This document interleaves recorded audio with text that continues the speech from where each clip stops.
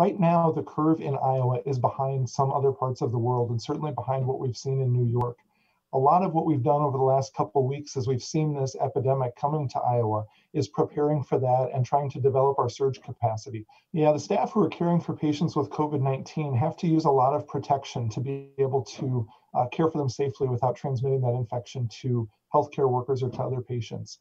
And so we've isolated most of these patients in private areas of the hospital and used personal protective equipment consistent with the CDC guidelines to try to limit the spread of infection.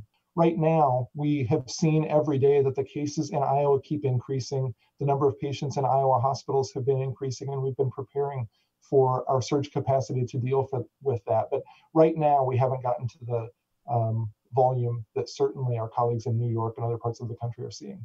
We know that social distancing and limiting groups of people from congregating is really important. And our hope is that those practices that are being that people all throughout the state have been contributing to will help to slow the spread of this disease so that we can manage what we expect still to be a spike in healthcare utilization in our intensive care units, our emergency departments, and in our hospitals. It's important that we continue to do that. And I think right now it's too early to know what the next few weeks in Iowa will hold.